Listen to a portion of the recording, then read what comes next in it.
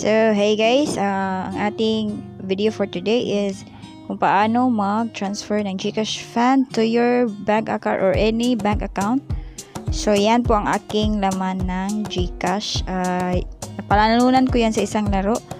So, dyan tayo sa bank transfer. So, hanapin nyo dyan kung saang bangko nyo siya i-transfer.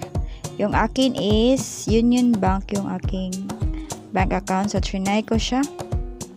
So, hanapin lang inyong bank dyan. So, meron dyan PNB, BDO, merong RCBC, so Union Bank. So, ayan. Enter amount. So, trinay ko first pala trinay ko 100. So, effective siya. So, ngayon trinay ko siya sa 1,600. And then, pangalan ng bank account, and then account number. Account number yung 12 digit na number. And then meron din diyang bank receipt too. So optional siya pero I think kailangan pa rin siyang anuhin. So nilagay ko yung aking email dyan. So ayan yung ating bank account. Make sure to lang guys na sakto yung bank account na nalagay nyo. Sakto yung account number para hindi masayang ang inyong pera. So, double check talaga guys. So, ako natuto na ako guys nun sa aking mali. So, yan. Dito tayo sa email. Para isend yung receipt sa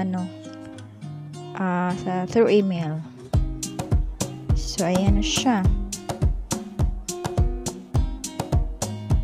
Make sure na correct lang ang yung mga details. And then, click send money. So, meron siyang 15 peso na fee guys, transaction fee.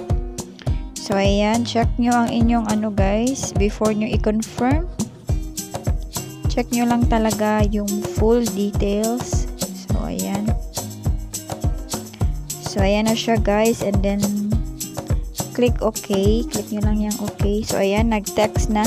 So, you have sent 1,600 of GCash to your So, check lang natin. So, hindi pa siya nagkaltas guys. So, pero ayan na, nag-text na siya. So, ayan, nakaltasan na siya guys. So, punta tayo sa ating online banks. Meron akong apps ng aking Union Bank. So, punta tayo sa Union Bank na apps. So, ayan siya guys. So, meron siyang 15 peso na transaction.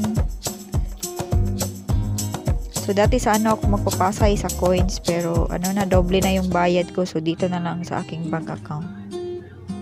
So, ayan na siya guys. Na-transfer na siya.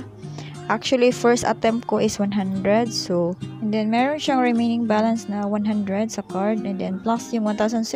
So, kaya siya naging 1,800. So, I hope may natutunan kayo. And hanggang dito na lang ang vlog na to. And see you on my next vlog. Oh,